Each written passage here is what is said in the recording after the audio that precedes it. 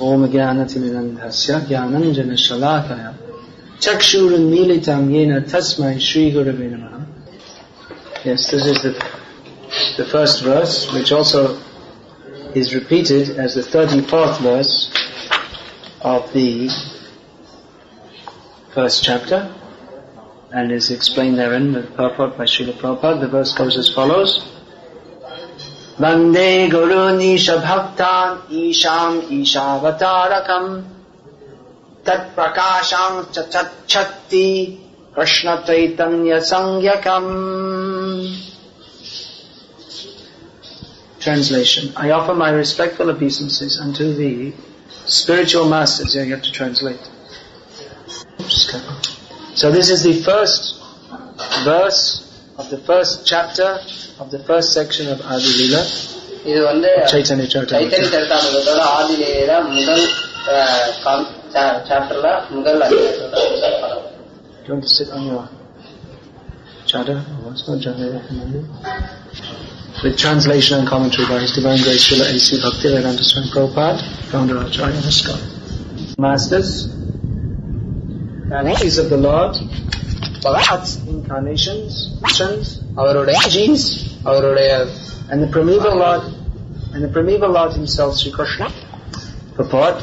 Krishnadas Kaviraj Goswami has composed this Sanskrit verse for the beginning of his book, and now he will explain it in detail. He offers his respectful obeisances to the 6 principles of the Absolute Truth. 6 subject matters. Gurun is plural in number because anyone who gives spiritual instructions based on the revealed scriptures is accepted as a spiritual master. Although others give help in showing the way to beginners, the Guru who first initiates one with the Maha Mantra is to be known as the initiator. The saints who give instructions for progressive advancement in Krishna consciousness are called instructing spiritual masters. Initiating and instructing spiritual masters are equal and identical manifestations of Krishna, although they have different dealings. Their function is to guide the conditioned souls back home, back to Godhead. Therefore, Krishnadas Kaviraj Goswami accepted Nityananda Prabhu and the 6 Goswamis in the category of Guru. Isha Bhaktan refers to the devotees of the Lord like Sri Srivas and all other such followers. The energy of the Lord and are qualitatively non-different from Him. Isha Avatarakan refers to our acharyas like Advaita Prabhu, who is an avatar of the Lord.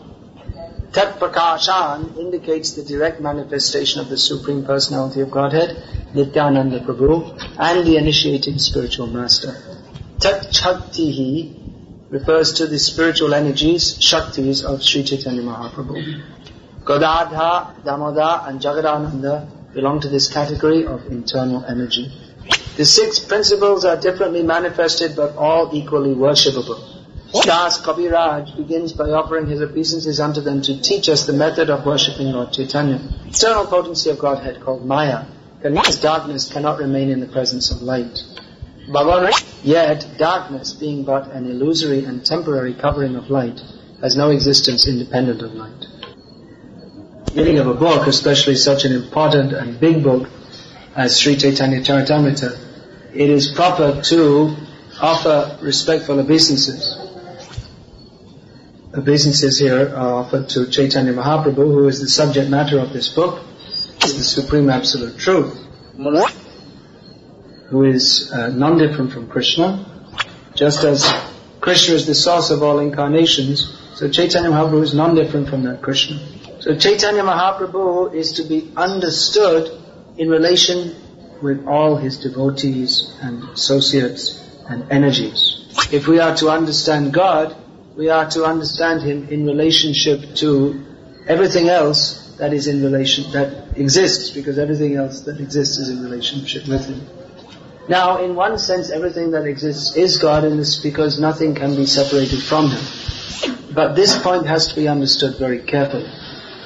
Indeed, it is a major point of Chaitanya Mahaprabhu's teachings to properly understand what is the relationship of God with everything else. Everything is non-different from Krishna, but at the same time we can't say that everything is Krishna, the Supreme Absolute Truth, directly.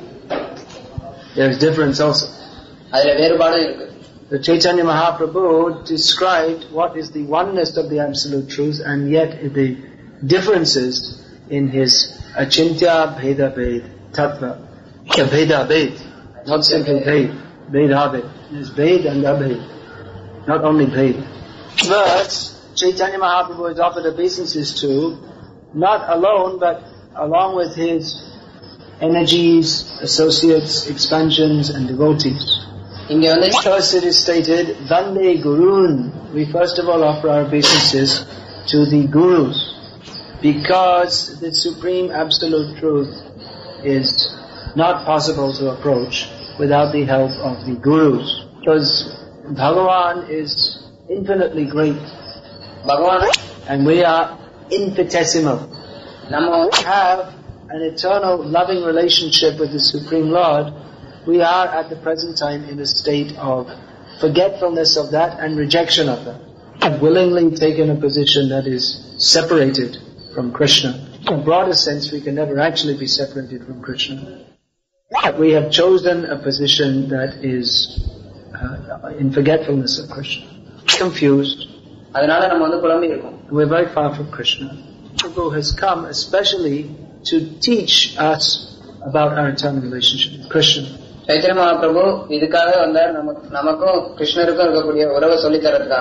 even to appoint Gurus. The Gurus, they have relationship with Krishna and they take the devotees, the aspiring devotees on the path towards Krishna. Subject, we require guidance. To speak of the deepest subject, in Bhagavad Gita, Lord Krishna describes this knowledge of the Absolute Truth as the king of all knowledge, confidential of all secrets, purest path. So we require guidance to understand who is Krishna Chaitanya Mahaprabhu, and who are his energies, who are his associates. Maybe you haven't heard the names of some of the personalities mentioned in this purport. Radha, you've heard his name because we chant Shri Krishna Chaitanya Prabhu Nityananda Shri Advaita Radha Shivasadi Gaur Bhaktivinoda. Probably you haven't heard much about him if you haven't read this Chaitanya Charitamrita. Damodar mentioned here, well, there are two important Damodars in Chaitanya Mahaprabhu's pastimes, prominent of who is Damodar Swarup, who is non-different from Lalita Sakhi, the most prominent Gopi associate of Srimati Radharani, and Jagadananda. You have to read the Chaitanya Charitamrita to hear about the wonderful pastimes of all these devotees. All the manifestations of the spiritual energy of Chaitanya Mahaprabhu, who come with Chaitanya Mahaprabhu to enjoy his pastimes of spiritual bliss, of love of Krishna. Vande Gurun Isha Bhaktan. The obeisances are offered to all the Gurus and to the devotees of the Lord.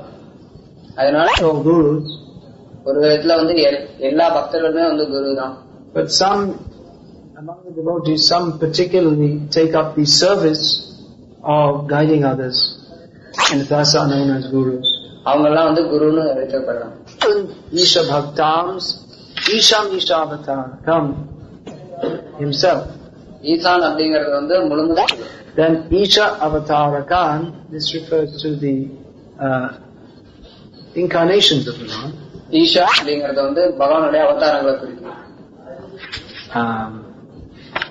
And this here is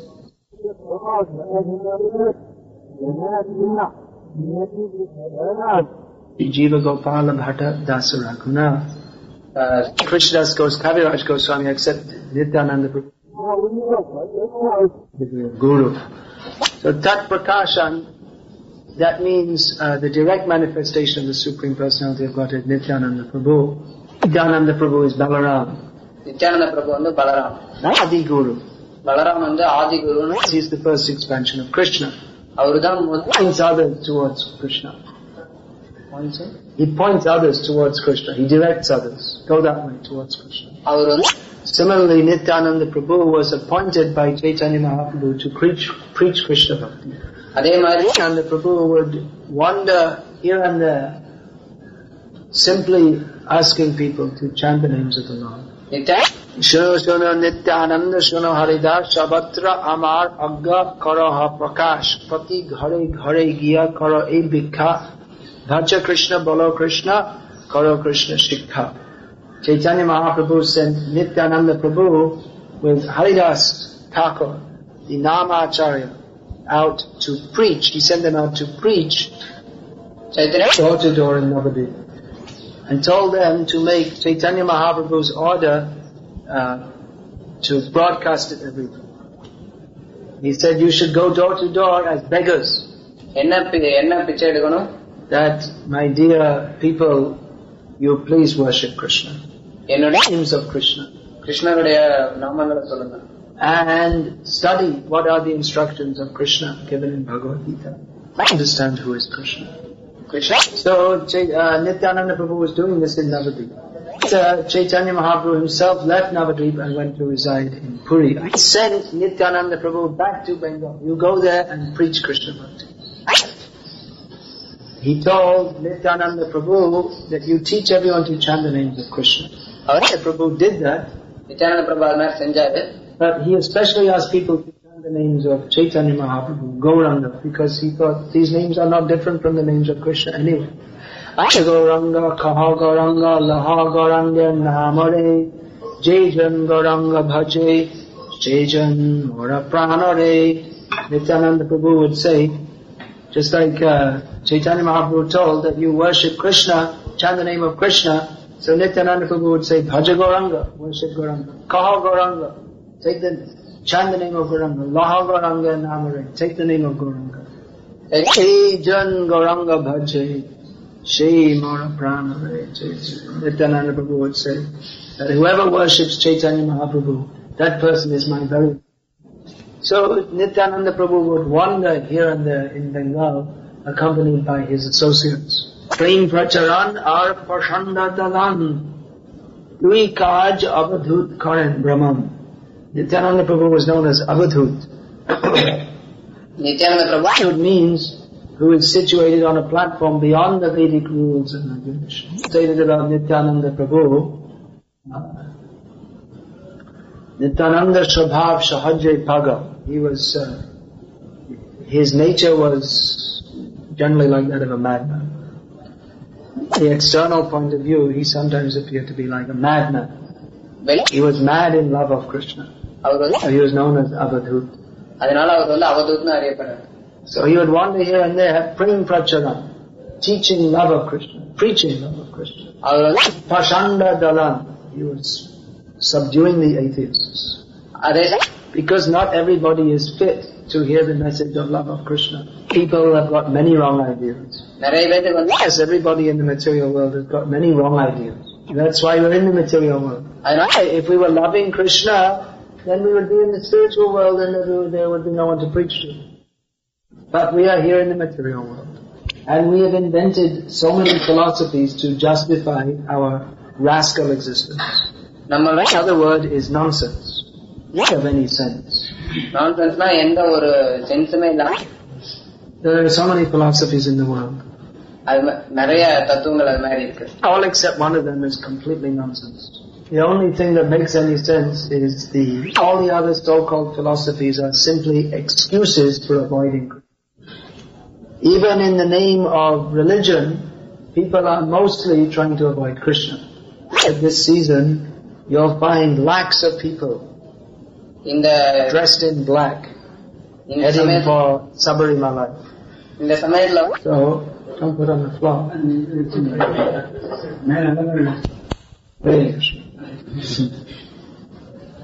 So this may appear to be very religious, but actually these people are not interested in surrendering to Krishna. So it is apparently religious, but actually it is not of which means to know our relationship with Him as eternal servant.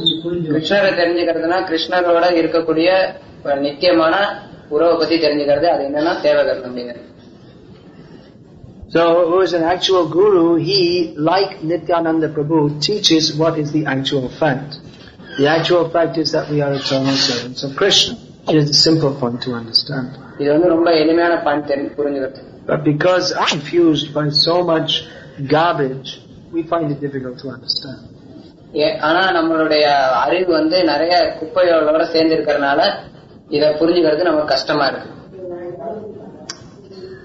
Therefore, the gurus describe what is the actual philosophy of the absolute truth. And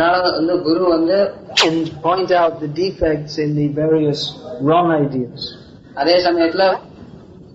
Therefore, we should have faith in the Guru and in the Shastra.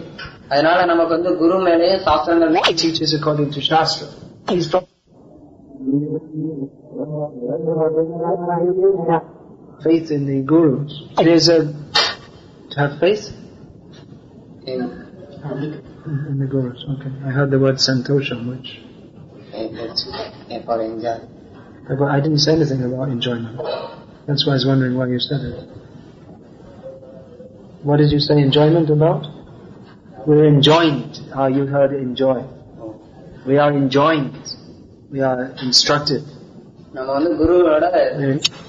Yasya deve para bhakti yatha deve tata guru tasyaite kapita hyartha prakashante mahatmana. You can tell the translation? You don't know. One who firm faith in God and in Guru, to him all the imports of the Vedic scripture is revealed. So actually one should understand what is the meaning of the word Guru. That Guru means there are certain symptoms for testing. You have to test if it's genuine, because if it's not genuine, you're going to get cheated in a big way. So in the same way, if you accept a Guru who is not a bona fide Guru, then you're going to get very seriously cheated. So a Guru should come in a bona fide parampara, teach the absolute truth as taught in Shastra. Practice that, what is stated in Shastra. There's the meaning of Acharya. That, what's that? Acharya stapyatyapi. Swami acharate yasmad acharyasten kirtitaha. Achinoti yashastratam acharya stapyatyapi. Swayam acharate yasmat acharyasten kirtita. The meaning of Acharya is one who teaches, who according to the meaning of the Shastra. He personally establishes the proper way of behavior by practicing it himself.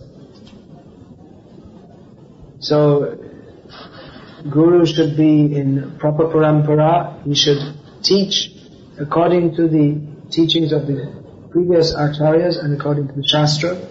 He personally practice that. And he should teach his disciples according to Shastra. Just like we see, Prabhupada was always speaking philosophy. So many books to teach the science of God. So a Guru should teach what is Sambandha, Abhideya and Prayojan. Guru means to understand who is God and what is our relationship with Him. Abhideya means acting in that relationship. Is the process of devotional service. Prayojan means our ultimate need. Practicing devotional service. Chaitanya Mahaprabhu taught Prem Prayojan. Our real need is to attain love of Krishna. If we are fortunate enough to come and get the teachings of Chaitanya Mahaprabhu and receive them in parampara, then we can follow the process of Krishna Bhakti. This is our real need. In modern age, they have made so many extra apparent needs. If you just go on the street, you'll see so many advertisements. They are advertising, buy this, buy that, buy something else. Your life will be better if you use this kind of soap or smoke this kind of soap. So they are promising so many things for your benefit. The purpose of every advertisement, whatever it's for, is only one, which is to lift the money out of your pocket. So they're advertising, you need so many things. But even if you get everything in the material world, be satisfied by such things. Even if we have nothing in this material world, not even a cloth to wrap around us, but we have love of Krishna, then we'll be fully satisfied in all respects. Because we're not the body. Getting so-called possessions in relationship with the body is only illusory. So, Jivatma. And the nature of the Jivatma, the need of the Jiva is love. And love means love for Krishna. Chaitanya Mahaprabhu. So this is taught directly by Chaitanya Mahaprabhu himself and by the gurus and devotees in the Sampradaya of Chaitanya. Let us take advantage of that teaching. So let us take advantage that simply by chanting Hare Krishna, dedicating our lives to Krishna, we can attain that wonderful thing which cannot be attained by any amount of material endeavor. Be a material success, you have to undergo so many difficulties. Practically from the beginning of their lives, the children are studying and studying for so many years. And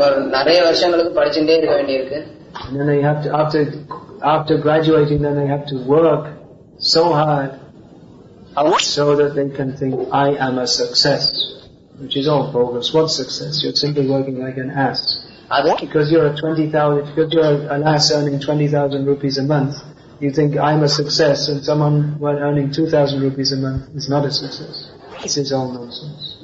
Real success means to love Krishna. And to love Krishna, you don't have to work like an ass. Open your mouth and say, Hare Krishna.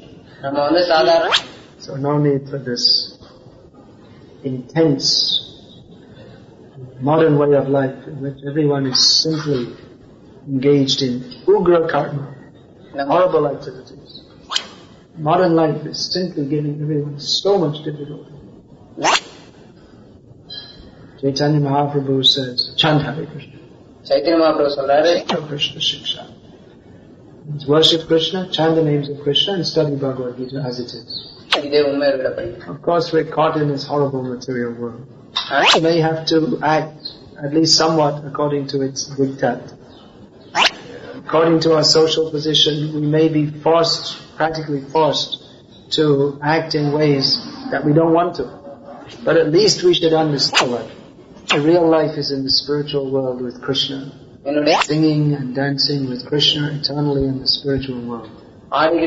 We should endeavor for that. We should chant the holy names of Krishna. And follow the process of Bhakti Yoga. And in this way, make sure that we don't have to take birth again in this horrible material world. Go to Krishna, life of any sane person. Sane and buddhi. Sane. There must be a word for sane. In Sanskrit you have. In Sanskrit you have. Unmata or Pramata means that means one who can analyze between wrong and right. Most of the people in the modern world, they are aviveki, insane. And therefore, Chaitanya Mahaprabhu's representatives, they go to people and tell them, wake up, you fools. You have a double PhD. So that woke him up. Calling him a fool woke him up. Oh, my dear, highly intelligent person, you please consider why you are actually a fool. That you have a double PhD, but you don't know what the purpose of life is. You are satisfied simply with getting some material facilities. You are going to have to die very soon. Oh, so you're cursing me? Curse or not curse, everyone has to die soon. Because no one will stay here very long. So kindly consider, are you the body or not? Body is temporary, but you are eternal. So why are you endeavoring simply to try to make this body comfortable? It will never be comfortable. A very soft bed with silk sheets in an air-conditioned room. If you've got cancer, then how are you going to be comfortable? Very comfortably dying of cancer. This is material life. Oh, avoiding the difficulty of material. One who is actually intelligent considers all these things. Krishna consciousness. However, one generally can't even begin to think of these things unless he's guided properly or given this knowledge. And to understand properly what is the path of Krishna Bhakti, then one certainly requires guidance.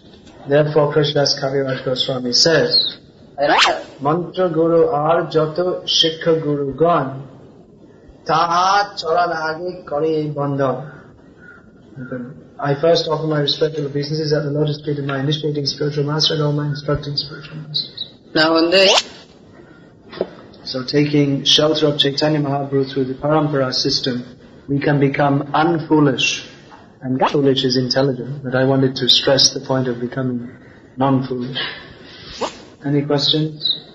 People, they say. Immediately it means it's nonsense. You don't need to ask.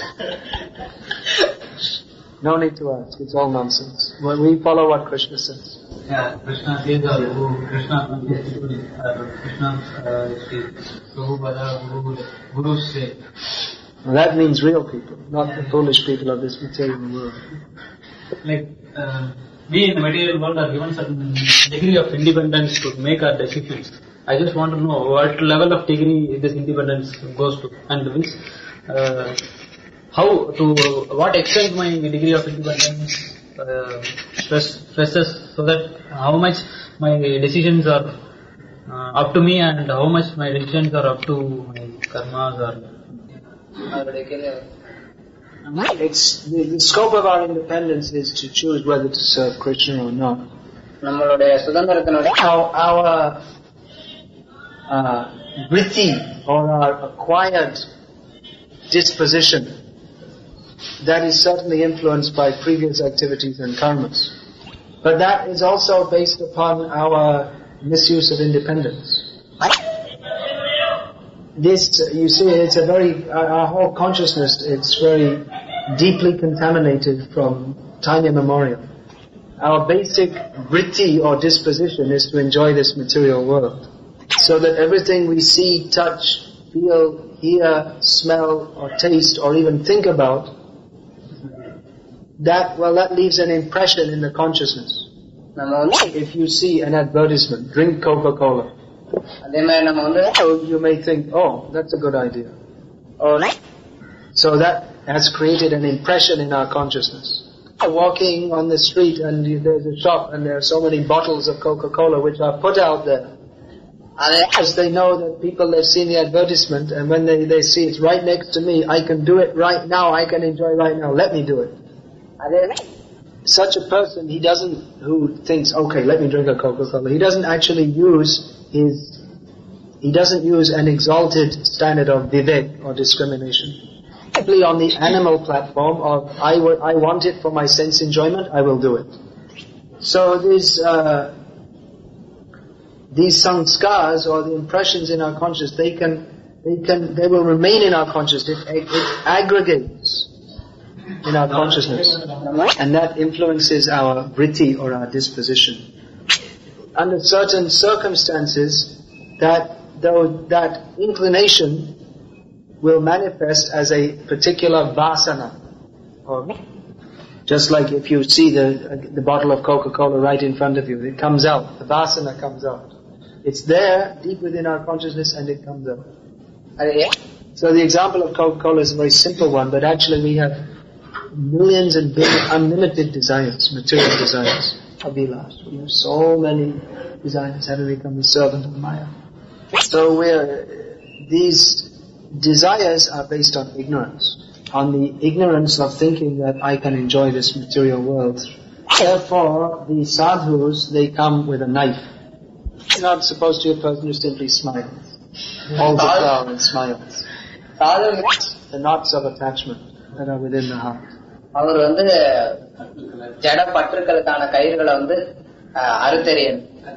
In the beginning, when he first sees you, he says, don't worry. But that is also required. So in the beginning he may smile, but then he's only smiling. Then you can understand he's bogus. He doesn't know how to cut, actually. He himself requires cutting. He's not a doctor. Actually speaking, we do have independence, but without the help of gurus and sadhus, it's difficult to even know how to exercise that independence. We can't make proper decisions unless we have knowledge.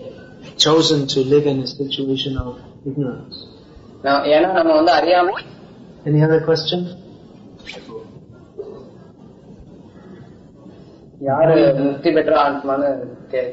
Who is a liberated soul?